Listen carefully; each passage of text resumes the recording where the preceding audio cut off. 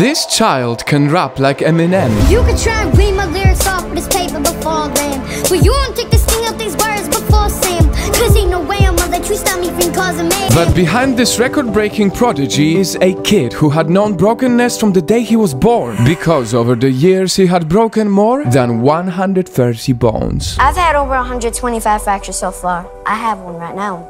You got a fracture right now? Yeah. Well, what you come out here for?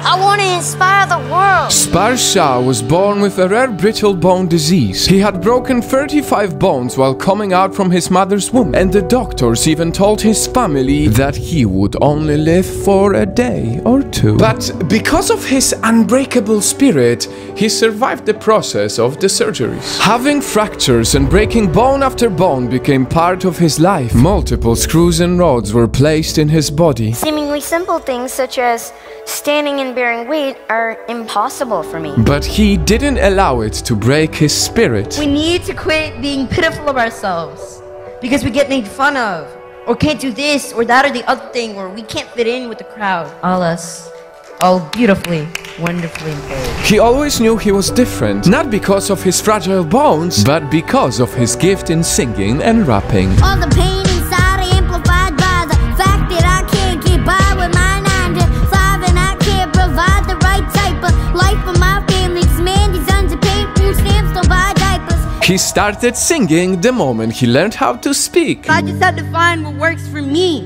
and find how I can shine my light, what helps me cope.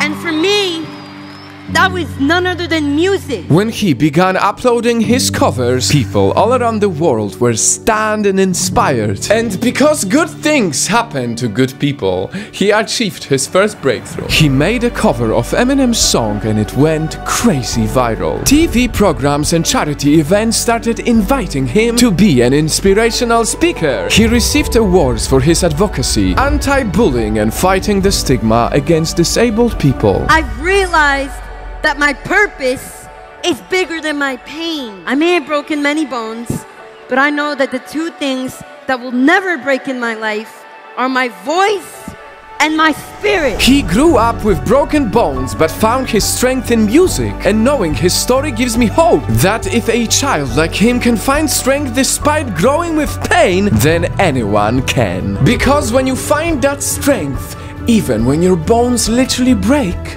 your spirit remains unbreakable.